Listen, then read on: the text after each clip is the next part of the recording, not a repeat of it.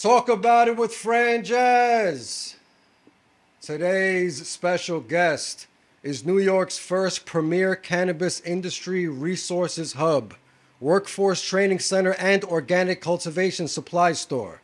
Today's guest is the New Grow Center. Thank you guys for being here. How you guys doing today? Doing well. Thank you for being here. Thank you. Absolutely. Thank you for having us. Actually, yeah, thank you for having me. We're at the actual New Grow Center located in New Rochelle.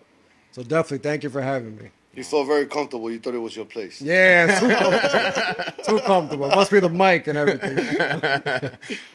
Thank you, man, for having us and giving us an opportunity to speak about the work that we do and more importantly, being able to hopefully showcase and give more education around the cannabis industry in New York State and how our communities could better, be a part of this, and especially those that have been impacted by the war on drugs. That obviously have lost out on these opportunities, but it's again, thank you again for having us, and I look forward to the conversation. Absolutely, likewise. Thank you for having me. Let's start off with introducing yourselves, who you are and who you are to the business. Hágale, pa. I'm David Elliott, one of the founders of the business. I've been involved in cannabis for a long time, in what they call the legacy market or the medical market as it used to be when it became legal. In Oregon, I have businesses in Uruguay, in Brazil, multiple states here in the United States. Different industries. I'm a businessman, entrepreneur / cannabis aficionado, if you want to call it. To the business, I'm sort of like I'm the grumpy guy of the business, but also the one that brings most of the knowledge when it comes down to cannabis. We have a great group here. Obviously, we'll get more into it, I guess, in the future about what everybody does in the business and how we use the information, how we organize the information. Obviously, it takes more than one person to be able to do everything, and it's 6 of us. So, yeah, I'll leave it there for now. Nice. So I like to be a storyteller. I talk a lot more. So for me, again, Alejandro Alvarez, one of the co-founders of the New Grow Center. David and I know each other for probably over 25 years now.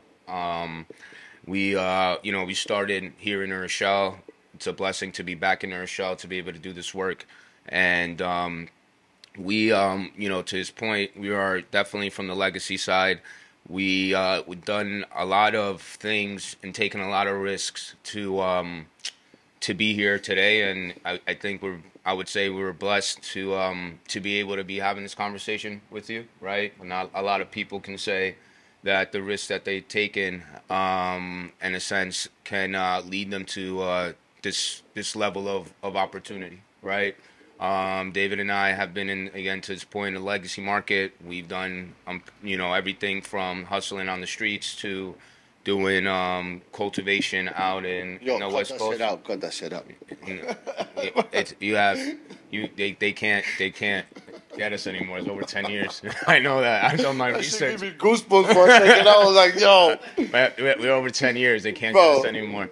So we're good. Statutes of limitations. Yeah, they can't get us no more, brother. That's a blessing. In this is real. You see, this is real fear. You see, this is not even like I'm paranoid over it. We didn't even do anything. And I'm telling you, we're good. And I speak comfortably because of statutes of limitation, right? Of the things that we had to do to get here and gain this knowledge. And work through the prohibitions that the cannabis industry was, right? And with that said, I think that it brought a lot of different experiences. Growing cannabis out west. He grew cannabis down south, and not just out west, but also down in South America, which is dealing with 2 different type of terrains. And dealing with different varieties of political climates. Political climates, 1,000%, and just to your point, also just the variables that come with growing the plant, right? And for him and for us, for me, I spent a lot of time, about 2 to 3 years, close to 3 years. I didn't get the whole 3 years to work out west in growing cannabis, and in to that point, as you said, man, you get goosebumps. I always think about, the first time I got raided, right, out there in California. right? Even though I had the right permits, I had all the right things, I still had the situation where you had the police hanging off the helicopters, right? I honestly thought it was my next door neighbor doing some things that he wasn't supposed to, and ended up being the law enforcement. So, I share this story with you, and the stories of this is that because that's what got us here, right? And because of that, we created the New Growth Center to be able again to educate people from the experiences we had, whether good or bad, risky or not, and all the lessons we've learned. We're looking to be able to transfer that information to again the people that we're working with, and hopefully again they're able to create a sustainable cultivation or a sustainable cannabis business. When was that and you got raided in Cali? Oof, shoot, that was about 7 years ago. So what were the laws then? Because I know federally is different than city and Yeah, state, so right? I got rated because at the time, and I'm sure you know this, it's like they really didn't touch outdoor grows, but if you had a greenhouse, they tended to show up because you could grow a lot more, and it was I don't know, it was just, and it just seemed the way when I got rated, they left half of my grow operation still going, and my other half, which was outdoors, they left that. I had 99 girls outside, and I had like 75 in the greenhouse, and they cut down my 75. And exactly that's the point, right? With a medical card at that time, back to 2015, 16, you could have up to 100 plants. For if you had enough medical cards, that was your cap. When you have a greenhouse, it can't count from the top how many Yeah. plants you have, how many runs are you doing. So they show up, but the police is always involved. Not to cut you off, but in Uruguay, you're the not, same my thing. brother. We were licensed number 14 in the country to do business there, and we got raided by the DEA for no reason. They just showed up. They've never seen anything like that, and that's just police department and the government itself not having enough information and education to know what's going on. I got to my site and I have all of my workers, with hands behind their back and against one of the containers of the Connex box. Funny story about that, where he asked me to provide samples of the cannabis I had because I told him I had two different strains. He was like, "Oh yeah, give me sample. I need two strains." I went to a plant, I cut up a bud out of the plant, walked down 2 aisles, and I cut another one. And I told him it was different plants. It was the same strain, and that just tells you the lack of education and just knowledge all around. I would add just a funny story about lack of education. And then on the reverse, on myself, was after I got rated the first time. You put a lot of work into these girls in the plants. We call them girls, right? The plants that we're growing. And it was heartbreaking to see them all cut at the stem in my greenhouse, right? I had them all on trellises. They were all just it was heartbreaking. I had a situation where about maybe 3 weeks later, it looked like the same helicopters showing up to another site because I was running two sites, and I thought it again was the authority, and I knew I had all the right paperwork, and I'm at this time I was like, I'm giving them, wasn't probably the best idea, but I'm giving them the finger and saying, yo, fuck that, I'm not going anywhere, come down and have this conversation. As to his point, to educating and speaking to the authorities. But what they were telling me was that behind my farm there was a big forest fire. So it wasn't the authorities actually telling me to get out. It was the rangers that were actually trying to turn off the fires, telling me that I got to get the hell out because I might die, right? Yeah. But again, it's to even how we started this conversation. We get so, the stigma, and then you get so paranoid, right? When you were involved in this space, that even a situation like that where it wasn't even the authorities, they were actually trying to protect us because there was a forest fire, that you're willing even to stay on your farm to protect the work that you're doing, right? And again, that's for us. I think that's one of the things that we bring to this table in the work that we do, is that we remember how it all started for us, right? And it's like working on the farm, going through what we go through, waking up at 3 a.m, 4 a.m. It's not an easy job, man. Anybody that wants to cultivate has to have a certain level of determination and grit to do this type of work, because it's not an easy one. There's so many variables that come into it, and that's why, again, we started this business together as friends, and now, as business partners as well, alongside with our other co-founders, to be able to bring, again, this information and this education to the people that want to be in this space and really want to cultivate healthy plants, organic plants, and things that are actually medicinal to themselves and or artisanal, right? Because this is, you could live on both sides of this. It's an artistic space to be in as well, because I'm sure David will talk about the different strains and the different things that he's crossbreed and how he processes things. There's an artistic component, creative component to doing this type of work.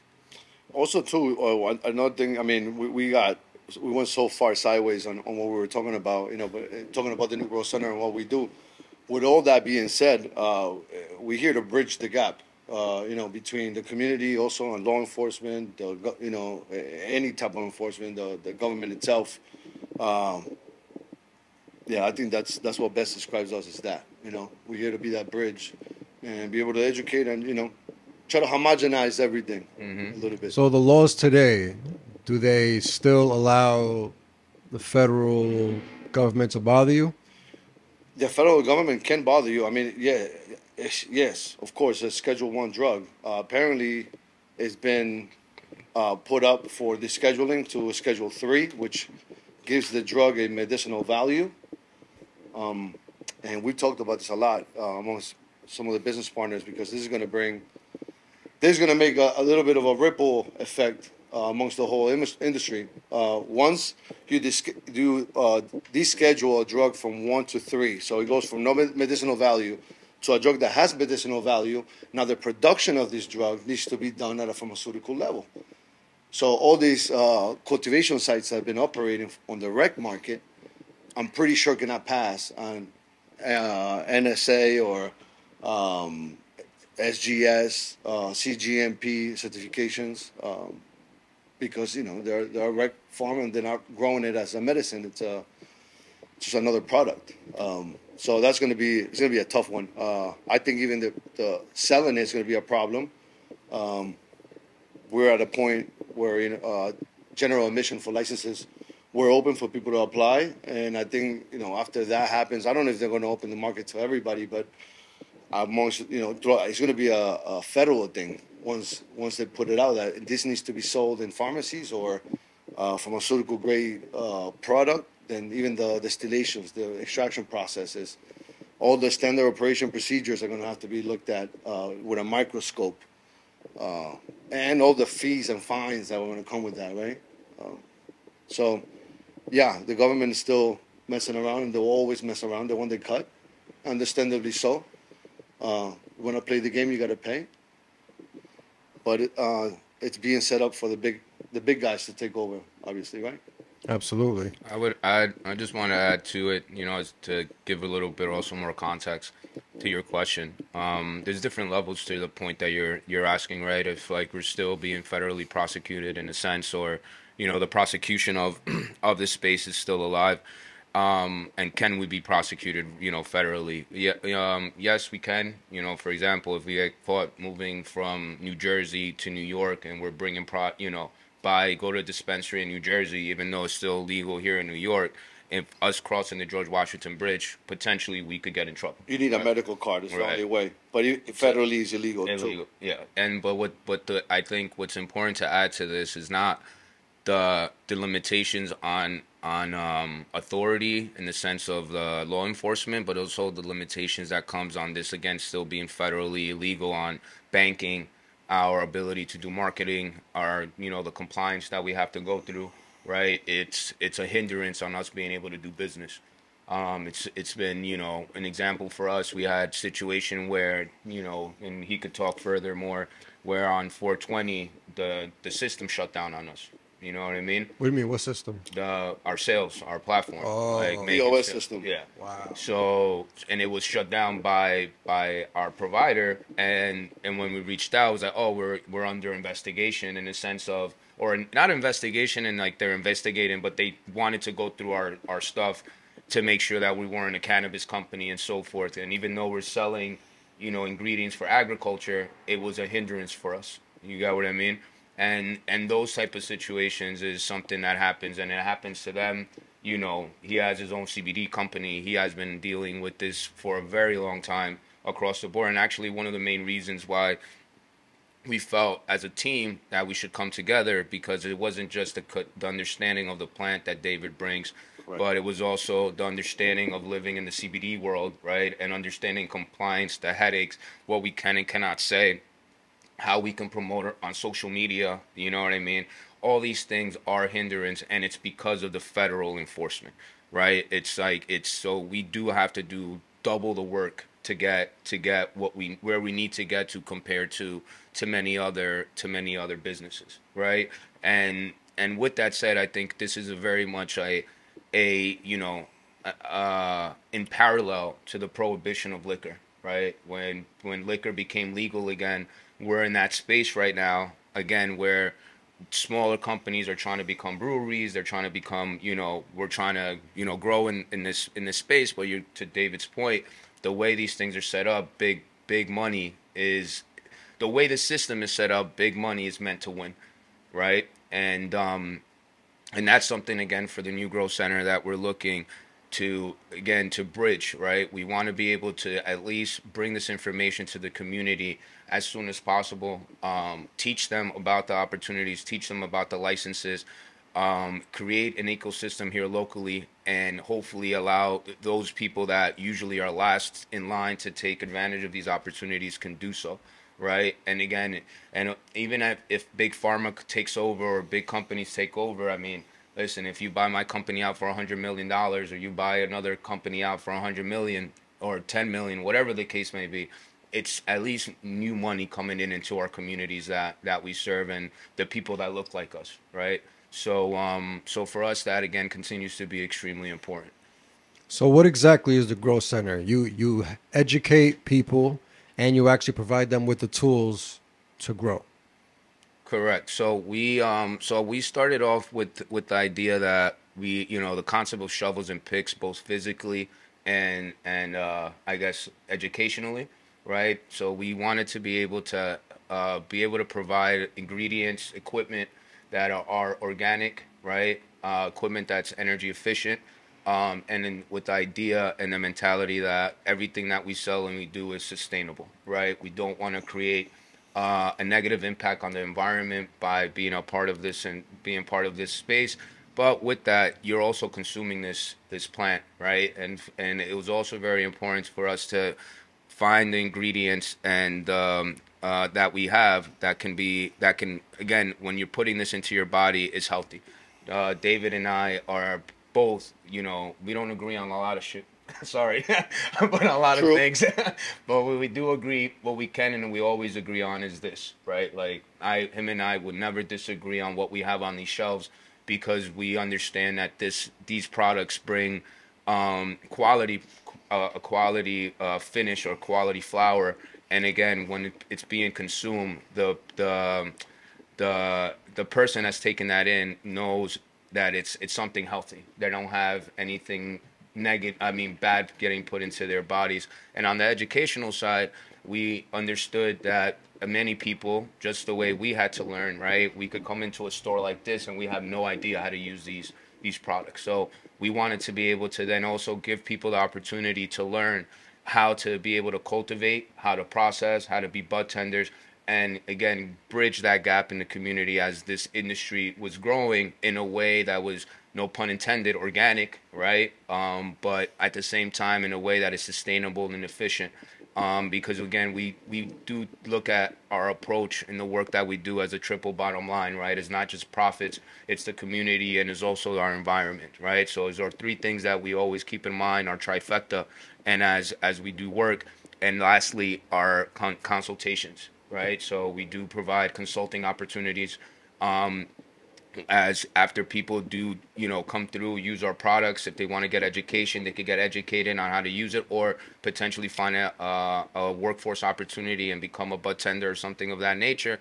And then with that, if they want to take it a step deeper, then we do consultation And for all this that I'm speaking, David is pretty much the backbone to all that, right? So David does. I wanted to talk about this actually exactly because you were Yeah. talking about the products. Vital Garden Supply, it's a brand, a company who makes their own inputs, and it's something that I've been using for a decade, and we do great work with them. These products were already certified organic in Oregon, in Washington, and California, and once we brought them here, I think we got 30 different products that we got certified organic through NOFA, the Northeast Organics Association. Oh, yeah, right? North Farmers Association. There we go. My bad. So many acronyms.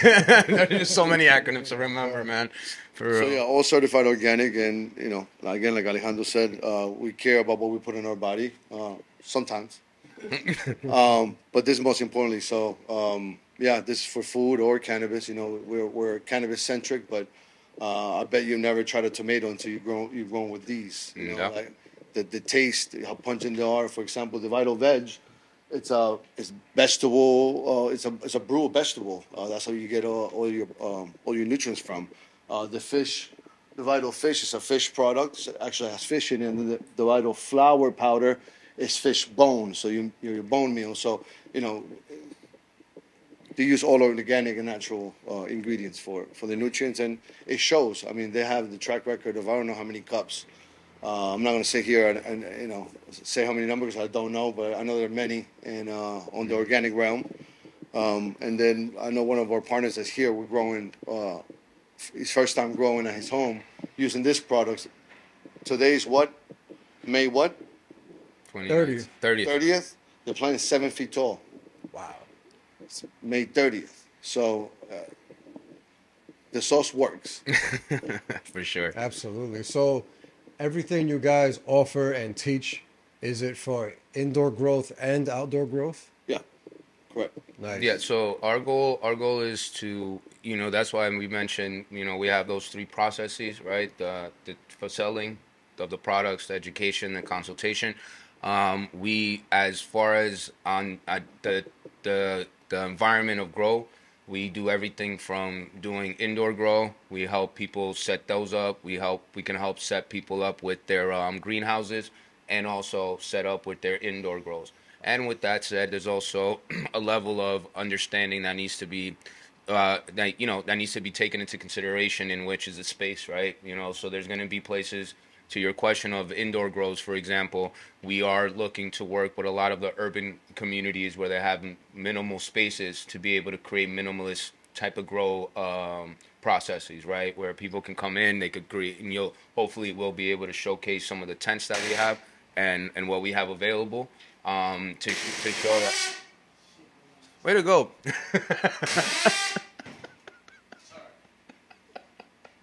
I'm gonna stop right there. We can start that next thought.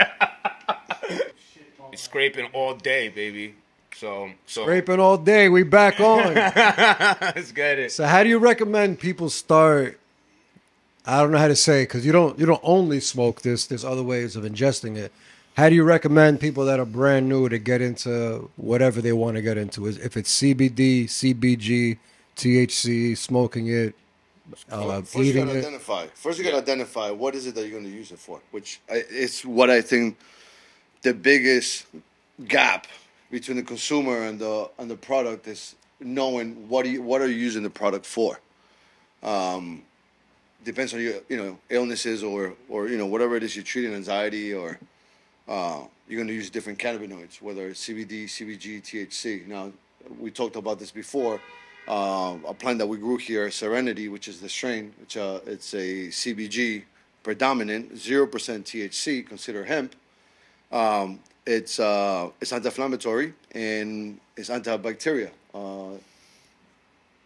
and that helps in combination with CBD and THC, as I've known through a medicine man that I know who treats many patients to cure cancer. Treat it. Sometimes if it's too big, you can't fight it. And I think one of the things that we're going to talk about is what is the difference between both of them, or what is the misconception of CBD or THC, right? Two things that I thought about was, one, misconception is that it has no medicinal value. That's a misconception. It does. And another misconception is that it can cure everything. It does not cure everything. I'll give you an example. Myself, I have a few herniated discs. You can't cure a herniated disc with just using cannabis. You'll relieve the inflammation from the joint and wherever it is you have the issue, but you're not going to be able to cure something. But it does help to soothe and deal with pain. Cancer patients used to, they can't eat. Radiation has them all messed up and they can't eat. Represses their appetite. Cannabis does that for them. It opens up their appetite. So I think knowing what you're going to use it for will determine what product and how you're going to intake it. Different products that we create at Matter CBD that we sell here. We have a cream right behind you, actually. That will be for topical use. This one? Yeah. You can open that one. You can keep that one. Matter CBD Nourishing Lotion. It's amazing. What does this do? That is it's anti-inflammatory. That is our economy, let's say, item. This is something that you use every Smells day. amazing. So if you have like arthritis and your joints hurt and you need to use every day, so we build a cream that was economical for everyday use. It's about 100 milligrams of CBD in the glass, and then we have another one that's 200 more potent. So again, knowing what you're treating will determine what products are you going to be using. Something that you don't see a lot, but you might see capsules, right, for injection, or what do you call this? The suppositories. What's that? Suppositories are like things that you put up the rectum. Some of them are made with coconut oil, cacao, different organic inputs to be able to create this suppositories for people with colon cancer or prostate cancer. You need to be able to get to the area quickly with the cannabinoids. And when you ingest a product, when you eat, let's say, a gummy, you only get to keep about 5%, 10% of that. You actually don't get those 10 full milligrams. You don't process that. You pee it out. So something that gets to your system quickly would be, through keeping it in your gums. So a tincture, keep it in your gums. Don't swallow it. It'll seep right through. Or to a rectum. So again, knowing what you're treating will determine what kind of product you're going to be using. And I think to David's point, it's important to understand why what you're taking in based on what your I guess let's use the word situation is, right? If you're doing recreationally, yeah, obviously you go smoke, you do the gummies, you're looking for the euphoria, you're looking for the high. If you're looking and using this for medicinal purposes, there are different ways for you to consume that to have the highest impact, right? So to David's point, if you're consuming edibles, for example, right, you're going through your first intestine. By the time it gets through the first intestine and gets to the second intestine, if you have something that you're trying to get to your colon and to your prostate, right, it's not going to make it there because it's already going to be broken down by the time it gets through that whole digestive system, right? And reason, again, we're speaking about this because, again, we do as business owners of and being in this industry in cannabis, we do see cannabis as medicine, right? As we teach our classes, we speak about the endocannabinoid system that exists within our bodies, right? We don't only have just an immune system, but we also have an endocannabinoid system in our bodies, right? Our immune system helps us fight viruses and fights diseases and things of that nature and try to exterminate them, like literally exterminate them. Whereas you have an endocannabinoid system that goes to these places that the immune system already worked on, right? And then repairs them. So what it is that the endocannabinoid system is constantly going to spots in your bodies that is stressed out or in need of repair and creating new healthy blood cells to allow you to continue to exist, right? And when people say that cannabis can cure something, that is not that it cures anything. It actually just filtrates you, right? Like it cleanses you in a sense. So when you're taking in these type of Rick Simpson oil, for example, which is one of the strains that strains, no, it's a Rick Simpson oil. It's a process. And it's an old school process for calling crude oil. But yeah, go ahead. No, and I Rick Simpson oil has also chlorophyll. It's the whole plant. You don't take out the chlorophyll or anything out of the plant. So it's imperative you grow organic with no pesticides and stuff like that. But it's super potent. super potent. And go ahead. What were you No, saying? so please add to this. I want you to jump in, brother. Is and again, it's the impact that this particular process to this point. You see, and this is why we're business partners, as you can tell. As you know, I have certain understandings of certain things, but he's a specialist in the work that we do. But there is certain mechanisms and ways to use cannabis, right, that can make you healthier. I'll use an example in a story where I was sent to Colombia because my grandma was on her deathbed, right? And I ended up bringing Rick Simpson oil to my grandma. Okay, she had Alzheimer's. She had really bad dementia, Alzheimer's, and the drugs they were giving her was really what was killing her. It wasn't the Alzheimer's or the dementia. It was all the anti, psychosis. I forget. Sorry, I don't know the medical terms, but all the drugs that she needed to take to keep her neurosis in check, pretty much, right?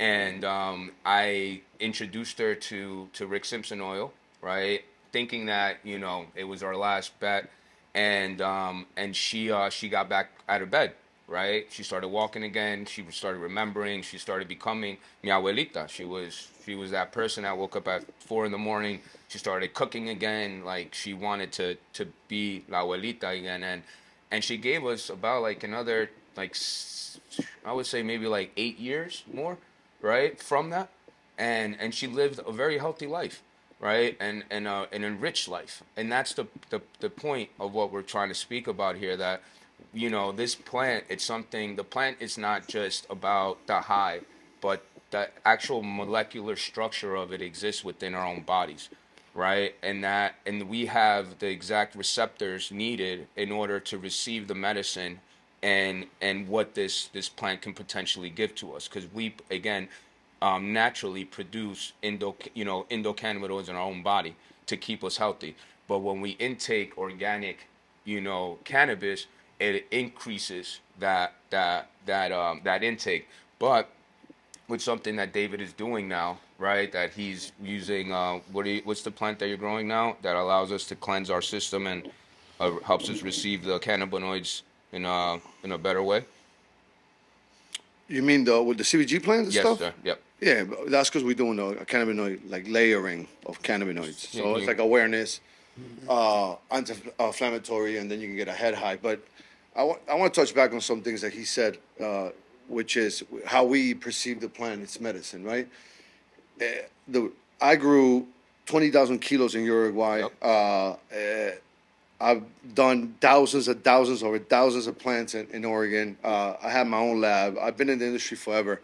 And I used to smoke weed to get high because I wanted to get high because it was fun. But with being in the industry and using the plant, I realized that I don't smoke to get high because it was fun. I had issues. I had anxiety. I had this. So I was treating these issues with cannabis. So when you start looking at it like that, then you can properly use it, for example, we're working on a product with Matter CBD with one of our manufacturers in Colorado, which is a THC or a CBD or CBG, whatever cannabis you want to put in. It's the inhalers for asthma. Yeah. So you take it and it goes automatically into your bloodstream with a fast delivery system that they put together.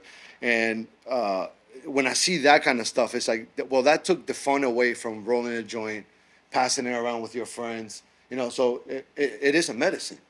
So when I see people, let's go to the club and let's smoke a blunt before we go to the club. Well, you can't go to the club sober. And I'm not saying I'm the one that goes sober. I smoke. I'm that guy. I take 2 edibles before I go. I can't. Maybe I have an anxiety issue with people. I don't want to be around. I want to be in my own world. But I understand those things, so I treat it differently. And I think when people understand it like that, then we shouldn't even have a problem with kids. I have a 16-year-old kid, first practice today at the New Rochelle varsity football team. And Danny has been around cannabis since he's 5 years old. Heavy. I mean, with gloves and a garbage bag over him trimming buds when he was like 6 years old. And that kid has never touched cannabis. He doesn't want to smoke it. He want to touch it. It's like he understands what it's for. And I hope if there's something left after we're done with the New Growth Center, when I'm out of this earth, that we were able to teach the new generations up and coming how to safely use it. I would say though, bro, but also tell the story around, and I will too. Even on my end, it's not, and I like that you brought this up, bro. It's not just the new generation, but the old generation, bro. Like our parents came around, right? Like My yeah. mother threw away I don't know how many joints that I had rolled one time. And then my dad now is the biggest pothead. Yes, Dad, you're the biggest pothead. That dude can smoke now, Yeah. and he likes it, but it helps him out, you know. But those older generations, it was accepted on a Friday night to drink a bottle of whiskey and get trashed, and then then that would liver cancer and all those different shit, and that was acceptable. And now they're coming around. My dad doesn't drink anymore. Since he started smoking weed, stopped drinking. My dad does not drink alcohol. He doesn't eat sugars. He doesn't eat bread. He's holistic. Dude, Yeah. this, when you're in Oregon in the woods, you meet a lot of interesting people. That's a good word. And, Very, very, very interesting for sure. and dude, Eccentric is probably the word. this magic man showed up in the woods and said, "She will reveal yourself to you." So I don't know if you noticed, but when you smoke weed, even the first times, it's like you feel like you're out of your body, like you can see yourself from up here. Yeah. And you have a second voice and stuff like that. I use cannabis a lot for thinking. Like I like to think. I like to put myself in a different perspective and think and think and think and think. Usually the worst angle I try to look at, but cannabis can help you see your life. Cannabis can help you realize certain things because it's psychotic. So it helps you exercise your brain. You definitely did mushrooms, right? I own a mushroom company. I could tell, man. I'm the first person's licensed to own a mushroom company. I didn't want to bring that up today. Los like, don't tell these motherfuckers. I'm like, yeah, we're a vertically New York, your license? Oregon. Okay, We're the okay, first okay. in all of the United States. There's no other state that's mushrooms are legal. We're the first company to have a vertically integrated production, service, and facilitation. Amazing. My business partner Andreas who I met in cannabis. Well, I met him in jiu-jitsu, but then he had the biggest distillery for THC at the time, and yeah, definitely mushrooms it's huge for me. Yeah, definitely. So what do you think if you were to compare mushrooms and weed? Weed is just like dipping your toe in, right? Yeah, you got to get ready for a realm. Like you're gonna change realms. Weed is like you're just rubbing your soul. You're just rubbing it, right? I would say this, right? So mushrooms to me is like when you take mushrooms, like I like to do it like every 8 months, 10 months. I like to do a big dose, like a macro dose instead of a micro. And I recommend everybody to do a macro dose, not a micro, because if you don't understand what it can do to you, How many milligrams? For a macro, 5 grams is good. 5 grams. Yeah, that's good. Macro is good. Then you can do 8. I've done 8. Yeah, that's what I was about to say. You're going to need a facilitator with you when you take 8. Like somebody's gonna have to be around you. It's intense, but if you don't understand what it can do to you and what it can do for you, then microdosing is it's like taking an opioid. It's just like I'm soothing something, but I don't understand it. Like I don't know how it works. So if I do a high dose of mushrooms, to me it's like I call it cleaning the attic. It's like my brain gets like all the boxes in the right place, everything's TD up. It's like I understand everything now. I know what I gotta do. I clean my fucking closet out, and now I can just go back to doing what I have to do, and I move knowing where I have to go. We call it resetting the system like a computer, right? Like Yeah. when you empty your cookies, you empty everything, and you clean your hard drive, right? It's usually when my wife wanted to look at the Jesus. Let's not talk about that. They're not they're not that type of podcast. Let's stay to the mushrooms. But with that said, I think David, David and I, again, have connected on various levels, right? And because of the experiences we have, many of our team members as well have a certain respect, not necessarily affinity to it, but a level of respect of what these things can do for you. To your point, I agree with David that, for us, potentially cannabis is scratching the surface. Mushrooms can take you to another level, but I've also been in situations with people that have never smoked, right? And they'll smoke and it they'll have a similar reaction without the hallucinations, right? So, what I mean by that is that cannabis and mushrooms, what it does to you both is it peels you like an onion. To his point of where clearing up your operating system, right?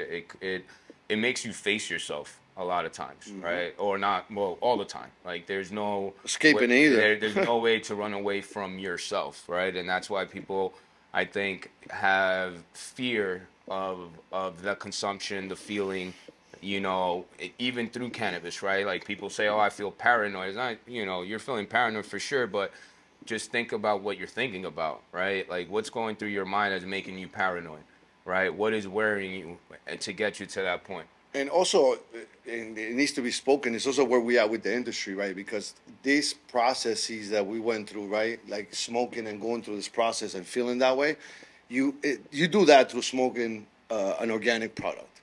Now, if you're gonna get any product that using salt base and you're smoking a strain that it's 300% THC and they grew it for crystal count, so the plant looks like super frosty. So there are ways to generically make the plant grow more crystals, but not necessarily more cannabinoids or more terpenes. That's why a lot of these flowers have no smell and no taste, but they get you super high. That's not the intention of what the plant was made to be. So growing at home your plant and going through that process, like a holistic process of respecting it and loving the process, while you're at it, that's where you find the discovery. At least that's how I did it. Because if you do it for fun, if you're just doing it to get high, then that's not what it's for, bro. You have an issue, you know what I mean? Yeah, but he said the word respect, right? And we go back to that for both to your first question, previous with the mushrooms, the hallucinogenics, and dealing with cannabis, right? If you're dealing with this plant or or any of these things, you have to have respect for it, right? And with that said, this is cannabis has been around for thousands of years. I mean, you find cannabis plants inside bureaus, in China, man. Freaking 4 or 5,000 years ago, and you still this plant has been around us for so many years, right? Even with my grandma, I also say, besides the story with the Alzheimer's, I knew that she was gonna take the cannabis because one day we went to a farm in Colombia, right? It was a family outing. We get to this farm and she sees this big fucking cannabis plant, and I didn't know she saw it. I didn't even see it. Like, she's that nice, so I didn't even see it. And she goes, "Ay, oh my God!" I tell this story all the time. I'm like, "Ay, oh, and I'm like, "Abuelita, ¿qué pasó?" And you're in Colombia, you thinking motherfucking guerrillas showing up, like, Worst case scenario, yeah. I was like, "Man, like, abuelita, we out," right? And then she's like, "Look at that," and she's talking about the fucking plant, right? And then she goes to my boy Héctor. He was the guy that owned Héctor Fabio. He's dealing with some stuff himself, and he uses the plant himself. But this gentleman, it was his farm, and we ended up taking the plant. And I tell abuela, and I told, God rest her soul, I was like, "Abuelita, you're funny though, because you make me knock it down, but you're not bringing that back into town. I know I'm going to be the one, because I'm the one that has to smuggle it back from La Finca back to the town." And I'm like, and she's like, "Yeah, I can't do it." I was like, "But abuela, you're probably the lead suspect." Like, I'm like, you could probably walk through the town and nobody's going to say shit. And but with that said, she was also, again, using the plant for her arthritis. She used the plant for a variety of different purposes, right? She used it for teas to calm herself down and her anxiety and so forth. And again, to your point, right, of the different levels to these things, right, and how this can be used as medicine and psychotropics of sorts, right, is again, cannabis can be a lot less intense than dealing with mushrooms, right? To Absolutely. your first question, right? To all that. Yeah, but don't let's not also call it like a gateway drug. No, it's not. It's not. It'd be no, like, oh, no. you do this, and then you end up doing this, and it's like, No, it's not. It's not saying. I'm not suggesting that. What I'm suggesting is that both of them are going to make you face yourself. Is what I'm suggesting. Yeah. It's like one more intense than the other. One more than the other, right? One is more intense than the other. That's all I'm suggesting. I'm suggesting that One is going to make you face yourself because, again, that paranoia that people say that they have when they smoke it is really that they're dealing with their own fears, they're dealing with their own demons, insecurities, and so forth, right? The same thing that you're going to face if you do any type of hallucinogenics, right? So it definitely sets a different tone, but nonetheless, it is an introspective journey when you utilize any of these type of natural remedies to learn more about yourself and clean your operating system, as we call it. So if you're not before we switch over from the mushrooms, Satya Therapeutics on Instagram, check them out. That's our page. We'll treat you well. Just you got to fly into. What's it called? Spell it out. Satya. Oh man, you're killing me. Satya and then Therapeutics. F you. Fuck you. F you. You know what? You don't have it on your notes. Google that shit. Don't you use ChatGPT? Holy fuck, man. I can't with you, David. I love you, bro. Hey, Satya Therapeutics. That's it. That's what we leave it at. Google me, bitch. Fucking David, bro. That's my business partner. I do business. I don't spell. Fucking guy, dude. What are ancillary businesses? Well, I guess I'll start with that. For us, this is an ancillary business, right? Ancillary businesses is businesses that are directly involved as far as holding a license, right? So They're not plant touching. And plant touching, but yeah, and specifically, again, not holding a license, right? Having a nursery, cultivation, distribution, micro business, dispensary, delivery, on-site consumption, all those licenses that are available. Anything that supports and services that those licenses are ancillary businesses. So for us, we're looking to be able to support as ancillary business through the cultivation side by selling all these products that we sell, but also provide an ancillary support system for education for the workforce that is needed to actually make this industry successful, right? So this is why we do cultivation classes, we do processing classes, and we're doing bud tending classes in order for us to be able to hopefully help onboard and educate those individuals that are needed to be able to actually run a dispensary, to actually run a cultivation site, right? Like, it's not just going to be run by robots or AI as we're laughing about it, right? We're talking, but that's not going to happen, right? So our goal, has been to be able to educate the community around that. And then secondly, and David will jump into this more so, is just the trades, right? We do, he's a master HVAC, what is it called? It's, I guess, master HVAC. I'm a quadruple OG. Guy. I own a heater and air conditioning. I do HVAC. That was the first business I owned, and what led me into cannabis so easily was my heating and air conditioning business, and my background on that. But an ancillary business is your business now. You're interviewing a company that's related or apply for a cannabis license, and here you are doing your podcast, and it's an ancillary business. Whoever sells paper to that business is an ancillary business. And long and behold, everybody will be an ancillary business to it, including the police, including the everything. That's very true. Security, and again for us, since this point, I'm a carpenter by trade. He's an HVAC, by trade. And these are ancillary businesses that are needed, right? Like, you need carpenters to build out these spaces, right? Environmental control. You need HVAC systems to be able to have the proper environment. Yeah, the proper environment for a cultivation site or a processing place, right? And you need plumbers. You need energy management. You need even down to janitorial services, right? Somebody has to keep the place clean. All right, all these things are things that are going to be needed to run, because this is going to be a full-fledged business, right? Our industry. It's not just people as the way, I guess they perceive it as people just growing it and then hustling and selling, dimes and nickels. Well, I'm maybe aging myself. There's Yeah, no but diamond nickels out no more. you want to But know. eights and quarters. But you know out what's a there. huge problem with that though? Yeah. Like when we talk about ancillary businesses and in the cannabis industry, is the eye gouging for every single thing that we have to do in the industry. As we It's said like earlier. anything we do. Federal. Well, but it's I want to get I want to transfer money from here to the bank. You can't transfer it. You need to get a truck to come get it. And now you're subjected to their fees. What? Right. You have to use the bank won't take your cash because it needs to have the whole record of And even if it does, the custody, chain of custody needs to be Yeah. proven. So, Wow. but that's one thing, right? So, but if I get a roofer to come check the roof, so, what do you guys do? That's why I don't tell nobody what I do anymore, bro. That's why I'm like, I got in the camera and I'm like, I don't want to tell nobody. The roofer's But watching the me. camera's in the hat. The roofer's watching me.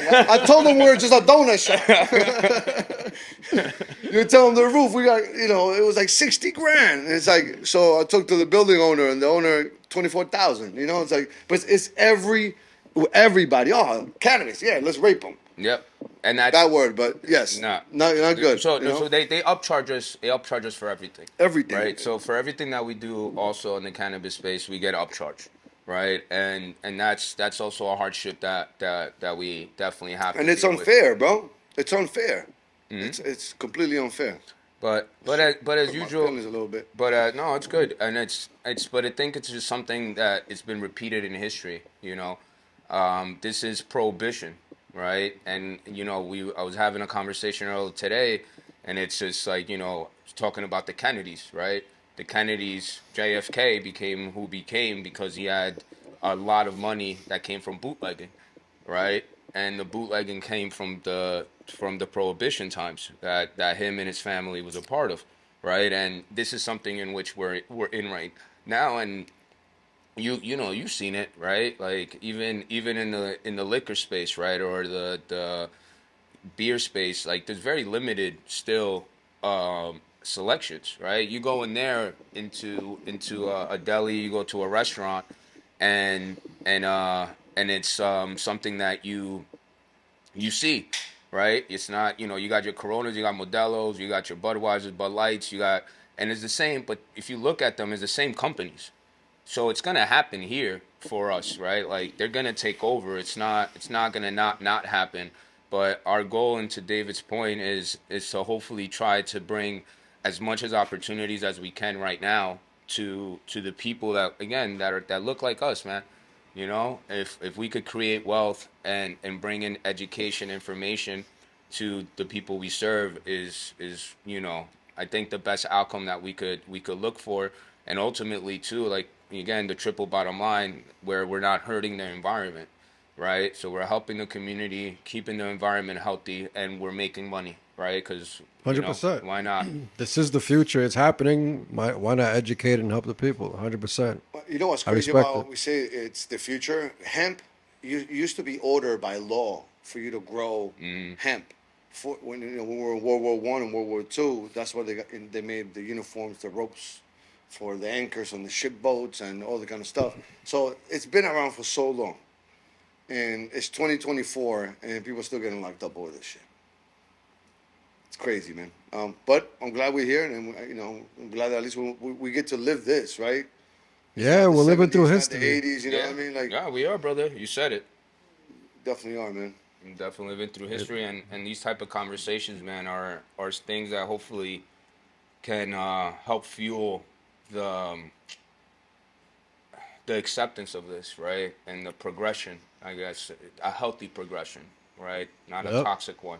A healthy progression of this space for us, and really being able to showcase and encapsulate, what it means to be involved in this space, what it took to get to this space, and again, to be involved in this space to still do it responsibly, right, in a responsible manner, and again, both for the industry, for the environment, and for themselves. The last thing we want is people taking our information too, or what we teach, and then getting themselves into trouble, right? That's not our goal. right? Fabian, shut off the teleprompter for this guy, man. Holy shit. Yeah, I don't know how he does it. I envy this guy. I don't know how he does it. It's incredible. It's incredible. Shut off the Yo, this guy's incredible. We're business partners, baby. Dude, I love this guy, bro. We're business partner, brother. I'm over here trying to spell therapeutic. Therapeutic. Man. Hey, listen, brother. We do good together, man. Hell yeah. We definitely. And It's definitely a brother. How'd you guys meet? Through my cousin, actually. In the high school, we were. He's a little bit older. Yeah. Don't be deceived. Yeah. I'm not this hip. He's a little bit older than me, but Motherfucker literally just called me. I know, fuck. On a podcast, you son of a bitch. no, so I'm like 16 years old, 15 years old. Yeah. His cousin Jonathan and I played soccer for a long time, and yeah, it's always been a good relationship. It's always been fun. Yeah. Actually, it was too fun. That's where, it was. It really was. It was too fun. We partied a lot together. No, come on, Sash. No, we're not going to talk about this. He's trying to act like he's serious over here. Like, you look at him, he's like, oh, I look like Jesus Christ and shit. I'm like, no, you don't. You know how long it worked? 20 years to work this look. I'm like, get the fuck out of here. I'm going to tell the truth, transparency. I smoked some weed. Remember what I said? A lot of mushrooms. It peels me like an onion. Yeah, we did a lot of that. Tell the truth. But with that, yeah, long time ago. And, Well, him, I've known Fabian for a long time, too. They're cousins. Yeah. I know Fabian. I didn't even know they were cousins, We actually grew up around the corner here. Yeah. I know the other business partner, Dwayne, too. I've known him since I'm 19 years old. I'm 36. Dan is my brother-in-law. The most pro-efficient guy you ever meet. And then Los is Fabian's cousin, too. So it's like a family friend kind of thing. It just, I don't think that you can find a group where everybody's so good at what they do, and then they come together and we still have this brotherhood, friendship, relationship, which helps to not, murder somebody at the end of the day. Whether it's me or him or whoever it is, all right? Vice versa. It's not easy. Experience. Yeah, it's dude. I told him, and I told him, shout out to my ex-wife. I'm married to this dude now. I married him like in 4 different businesses. I got licenses. I got all sorts of shit. I got more money at risk with him than her. I'm like, go home. Get out of here. I'll stay with this guy. Stay with this guy. And I had long hair at the time, and it was curly. He was much cuter. He was much cuter. I had curly hair. It was to my shoulders. It was easier on the eyes. But interestingly enough, I would say, man, what did bring us together though was the concept and the stuff that we've been doing, right? Like, he was doing his work, and he came to me and asked, not even came to me, like we just started talking, right? Like he was doing his stuff, he was doing his work, and we just started, having conversations about our. I was in Uruguay, and I have this on my Instagram account. I actually did another podcast that I talked about this, but I was in Uruguay, and he called me. He said, "Yo, I love what you're doing out there. Blah blah. They're going to open up in New York. You should come here, and we should do business." And one thing that we did have in common, one is in workforce development and education, and one thing that I understand through business is that education is your best path forward to success with any business. So if you educate your customer, you probably have a happy customer and a customer for life. So it made sense at the time. We're friends, we're enthusiastic, we think outside the box, which sometimes is chaotic because, 2 guys thinking completely out the box. It's like, 2 dogs going different ways, pulling the team different ways. But it works. But it works, and we have a mutual respect that, you can't kill that. So when we disagree on things, we look for a way to respectfully disagree with each other and try to logically understand what's going on and move forward correctly, And that's why everybody else in the team comes in, and not just there, but I'm saying when those things happen, they come in and they mediate, and we have voting sessions and stuff like And but that's how. though. But and that's the good thing. Like if we weren't voting about what we're gonna do next, we wouldn't have things to do. You'll be bored doing one thing. Now we have so much shit to do. We got to vote on what we're gonna do next. That's how busy we are. That's how outside the box we are on everything we do. That's why we try to be first on everywhere we go.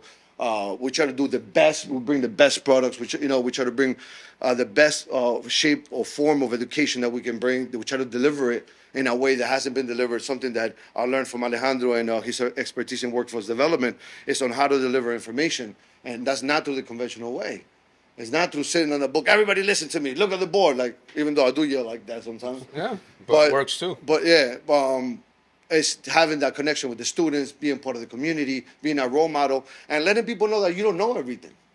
That you're here to relay information, but you don't know everything. You know that we're all humans. We all have, or gaps in our knowledge, and, we're human too, So I think that's made us successful. And that's what brought us together was that idea, man. It was truly two friends supporting each other, being very enthusiastic of each other's success, right?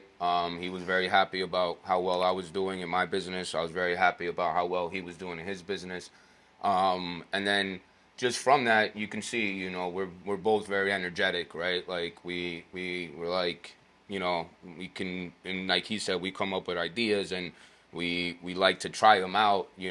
He's in jiu-jitsu, I'm in boxing, right? Like we're both in that type of space. Freaking one of our other business partners is also in martial arts as well, as a master in that.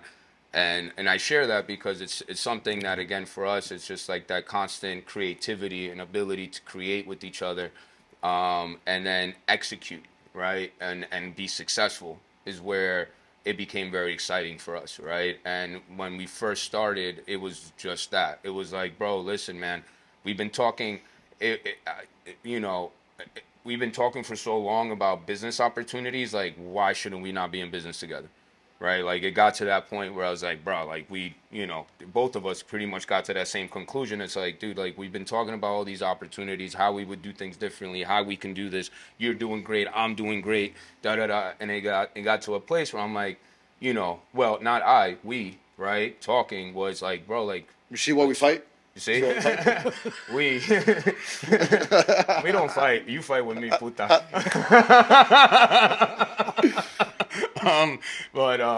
But my point is that, man, like we went through a whole process where it was really organic, no pun intended about the work that we do, but it was really supportive. It was a brotherhood, man.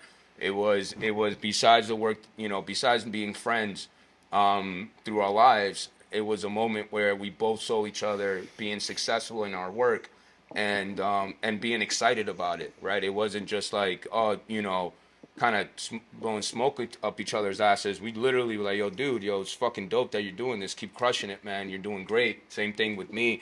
I'd say you're freaking killing it, man. Keep doing it.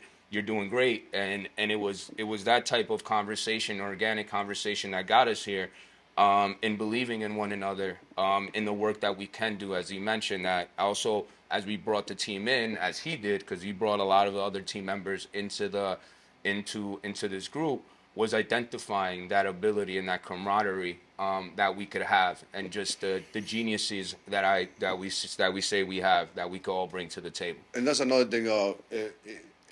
You hear a lot of influencers on Instagram, not to name any, but they'll say that in order to be successful nowadays, you need a team. You need a team. You need a team. You need a team. And I tell you, this team is pro-efficient. It's probably this is the MVP team I always want to be a part of. But at the same time, it took a lot of work individually on our own before we came together. And for anybody listening that's trying to put a team together, please do not put the guy you smoke weed with in the corner in your team to do business, because you're not going to make it. You're just going to sit and smoke weed all day. You got to get the guy who's over there, doing their thing. And you have to have some sort of fear towards that person of letting them down, So you have to that kind of respect, like, oh man, I don't want to let these people down. So that kind of respect, you have to have that. So, and that comes with years of experience doing business too. But on top of everything, if you want to be successful in this industry, you need a team. Alone, you ain't gonna make it. I see a lot of people. I saw it on the West Coast, and then you quickly realize how things work, and then I come here and I see a lot of people that are like, oh, I can do this, I can do that, oh, I can do this, I can do that, ChatGPT this. by the time you're done doing all of that, you haven't even started. He's talking about me. That's how we got 4 more. That's why we got 4 more. Every time Alejandro says, yo, let's do this, I'm like, yo, guys, Alejandro's talking. Listen, we got shit to do. He's going to talk all day. He's going to talk all day. I got a teleprompter. I'm pretty good. I'm not bad. You see, this is why that keeps me around, man. It's not for no reason. So what is a certificate of analysis? COA. That's certificate of analysis is a certificate that shows you the different things and components of the plant. So there are different tests that are ran through the plant for compliance. And you want potency, so how much cannabinoids, whether it's CBD, CBG, THC, Delta 8, Delta 9, whatever cannabinoid you're working with, it'll give you the potencies of each cannabinoid. Then you have a heavy metals test to test if there's any lingering heavy metals like nickel or mercury, whatever it is that it could have been in the soil or they were feeding it. And then lastly, but not least, will be pesticides. Those are your main 3. There are other tests like for mold that, New York it was huge here because of the outdoor grows. I think like 99% of the product that was grown outdoor ended up having mold. It's a normal thing that happens. I was just recently at a processing facility and they had to remediate all the flour that they're selling. Not the best flour to come out of that. But anyway, a COA or a certificate of analysis for whatever it is that you're testing. Now, we spoke about this many times in our different training sessions. A COA is a customer's right, basically. When a customer goes into a dispensary, you should ask for a COA. It's usually a QR code where they scan it and it pops up. It has different landing pages where it shows you all the different tests, heavy metals, pesticides, potency, mold tests, whatever mold it is they're testing, because there are different types of molds. But that should be available to the customer. And that's something the customer doesn't know.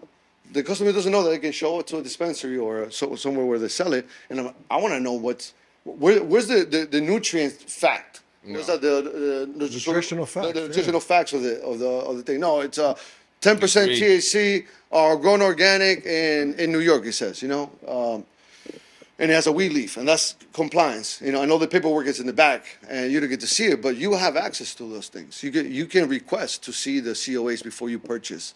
Now, if they don't produce it, leave. Get out of there. That's what a COA is.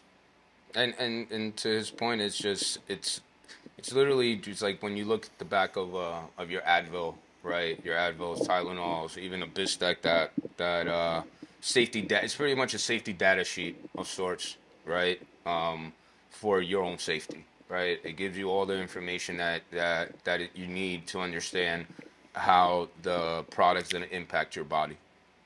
And that's why it's so important for the legalization of this, because, when you have these legal shops or people hustling, they're not producing this, and you have no idea what's in the plant that you're consuming, right? And that's, again, with the legalization of the space and the opportunity for the customer to have access to this information is really important. And I'm sure these things are also gonna be taken a step further, because we all have a different cannabinoid, endocannabinoid system, right? We each have different receptors. And for people, if they're using this as medicine as well, or for whatever reason, they're going to want to be able to be very specific on the type of cannabis they're purchasing based on their body type and the receptors that they have in order to get the maximum, value out of it. One thing that we don't talk about, and we skipped over it today, because we talk about the endocannabinoid system and we talk about cannabinoids, but we don't talk about terpenes. And terpenes is, what smells. So, when it rains, those are terpenes. When you peel an orange, when you fart. Hey, now. That's a fart. That's not terpenes. That's just a fart. But, so terpenes work as an acid to break through your molecular wall and allow the delivery of cannabinoids. So, a good balance. So, a fresh flower that you smoke. Let's say I have a plant I have a flower that's 24% THC, and I save it, right, for a year, 2 years. So terpenes are very volatile, so they evaporate really quickly. At the minimum presence of heat, they just disappear. So if I smoke that flower that's 24% THC compared to a flower that's 12% THC, but it's fresh, with all the terpenes, I will get much higher with the 12% than I will with the 24. Just because of the terpenes. The terpenes also, it's like hops. Beer. You can get drunk of the smell of beer. It's like the vapor coming off of it. That's basically what something like So that. only the fresh buds would have that because. Well, depend. No, you can They save it. They escape if at a certain temperature. It also it's strain specific and oil specific, but Also when they dry out, right?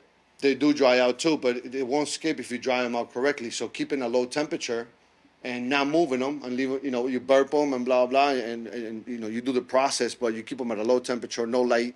You should be able to preserve the terpenes. Freezing them is the best way of doing it. Really? Right. So and then that will lead into the other process. One of the classes that we got coming up. When is the last one? We got the 15th, the 22nd, and where's 29th. The 29th is our manufacturing class here at the store. And we'll be talking about bubble hash and then how to turn bubble hash into a live rosin product. So those live rosin products, in order to do the bubble hash and to do the press, we freeze the flower to preserve it for as long as we need to preserve it, because we're not going to smoke it right away. So freezing your flower is a good idea if you're going to go through that process, right? Do you have to defrost it or you can just crush it and go? No, it goes right into water and ice. We'll put that right into water and ice. Yo, they gotta pay us for this stuff. That's a free class, damn it. You have to give a little away for free. Right. So, matter of fact, shout out to CWI for putting this together with us. The 15th, the 22nd, and the 29th.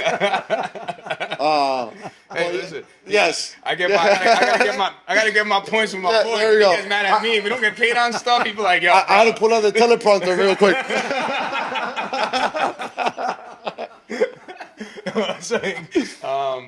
But yeah, so it goes directly to water and ice. So man. yeah, we're gonna do it live here. Actually, Yeah. We have flower. You want to show? Can we? Yeah, can we? And also that way. Yeah, let's keep talking. No, he wants to show you some stuff. You want to pause? Yeah. If you want to, just pause. I gotta use the bathroom. Oh, no. If you guys, then I'll use the bathroom. Yeah, I'll just edit this out. Oh, I thank Alejandro for holding it down. We'll be processing that. This was it frozen? No, this hasn't been frozen. We will freeze it. I haven't done that yet. I have to. This freeze is it. the CBG. CBD. CBD. It still has some leaves on it. Oh, the mic. Yeah, we can talk about this. Yeah, dude. This called Frosted Kush. Comes with phytonics. You need a hemp license to be able to get these seeds, and through my hemp license in Oregon, I got thousands of these, and I said, why not? Let's grow it. It's what I could grow legally without any issues for when we have classes. So we did, and you can tell that this and your so-called regular cannabis has no difference, right? Yeah, I wouldn't be able to tell the difference. So do this. Look. Break that bud right there, and you tell me what you see. So break it down like you're gonna roll a blunt or something. What do you mean? What I see? You see all that powdery white stuff? It's definitely white on it. Yeah, it's like white. And sticky. It's the same thing. It's your regular flour, full of crystals, Yeah. full of terpene, cannabinoids, but the cannabinoids are CBD, not T. Well, it has a little bit of THC, 0.4, I believe. And what would you recommend this for? This specific strain? So that same plant that you have right there is what we made our creams with. Ah. Correct. And our tinctures with. So when you, let's say you smoke a joint of that, some people feel relaxed. Some, if you have high tolerance, you're not going to feel it. But when you extract it and you concentrate it, it becomes potent. You take 100 milligrams of CBD, you're going to feel that. Like you're going to feel it. You're going to feel a state of relaxation and maybe euphoric. You'll sleep for hours. Like How do you get somebody like an old school mentality, like a mom or a grandma, like his grandma? I'm glad she actually was open minded to do it. Some people are just so close minded, especially if they're religious. They think it's a drug. Don't even mention this to me. For example, my mom. Right. So, but look at the age groups, right? And look at what happened. This happened when Reagan and the war on drugs started, and then it's that generation that was taught no, no, no, no. But you go to the generation before that, and like the 80-year-olds and you they don't even say anything because they've been taught to not say. Those guys don't say nothing. And then you look at them and they're like, yeah, no, I used to do that, when they're on the deathbed. Oh, yeah, man, I used to have orgies and smoke weed. And it's crazy. Dude, my parents' age did nothing. The most boring people, alcoholics. My parents' generations are worse, man. But the generation before them, that was like, The this. hippies, right? The hippies. Yeah, 50s and 60s, Yeah. right after the war happened and stuff like that. I wasn't even here, but I met a lot of them in Oregon. Oregon has a large population of veterans. Salute to all of them out there. And man, the stories you hear, and it's, yeah, I think it's generational.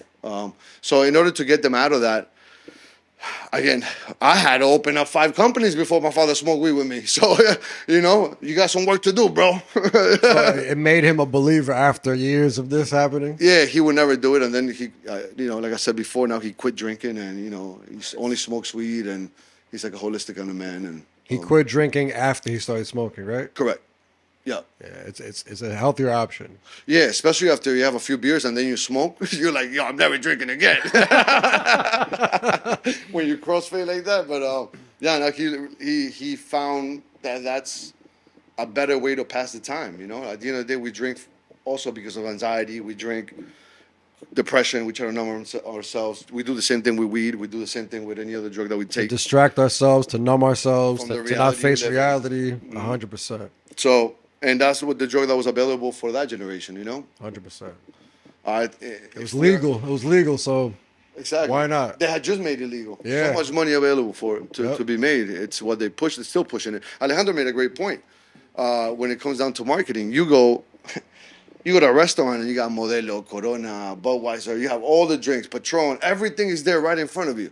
Kills you. No problem. No problem. But cannabis, we can't have a weed leaf from the window. Nah. We have isolated spaces for on-site consumption. They say, bro, I get fucked up with three Hennessy's and 2 whiskeys. Why can't I get fucked up with a dessert? Yeah. While I'm sitting here, I'm gonna laugh. What am I gonna do? I'm just gonna laugh the whole time. It's just too new. That's what it is. It's Right, just so new. but then they're required to get a license for that. Now I get it. You need a license to serve alcohol too, but you shouldn't.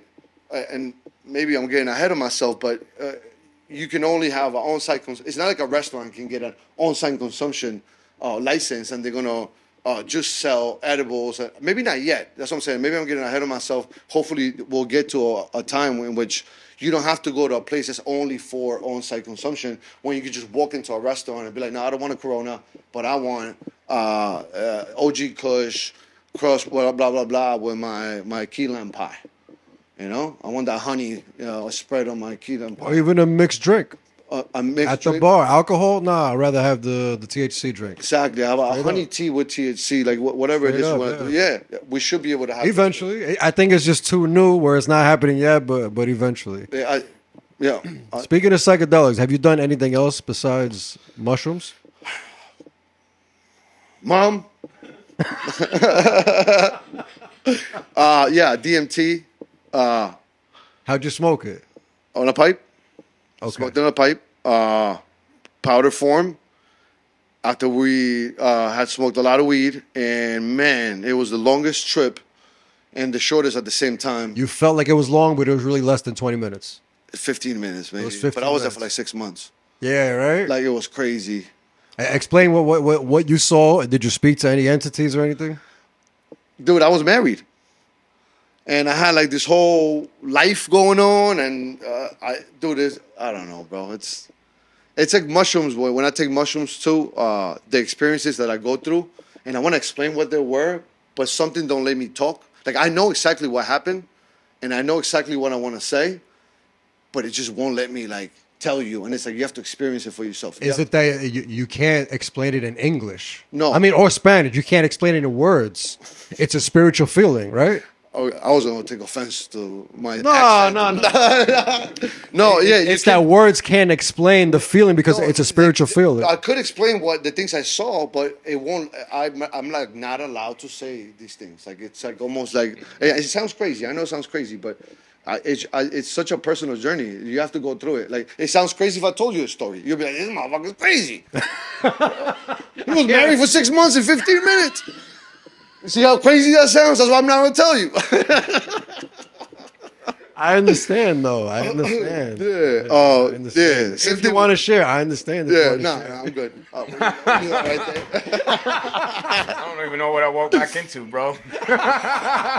Psychedelics. I walked away for like 5 seconds, bro. And I walked back. You want to talk? I walked back to Mama Good Night. I ain't saying shit. Yo, fuck. Where did We played it off like it was a conversation, but it was you. It was you. Where do we go, bro? Oh, man. I wanted to ask about the name. How did you guys, before you answer, how did you guys come up with the name? But it might just be me.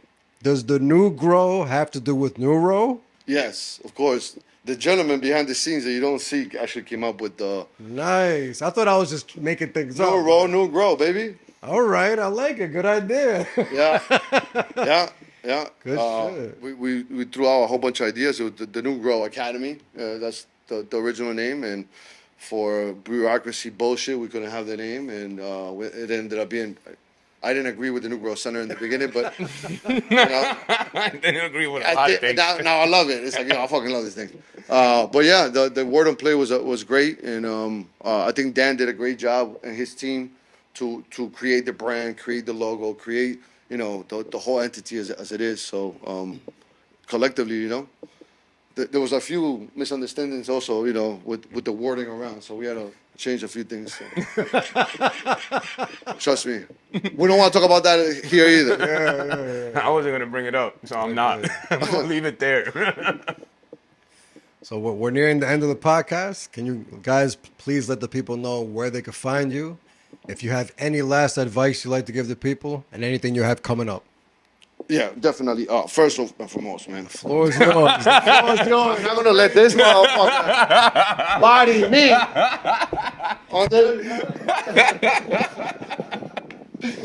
This is the real height, guys. There's the real heights. I don't stand up straight.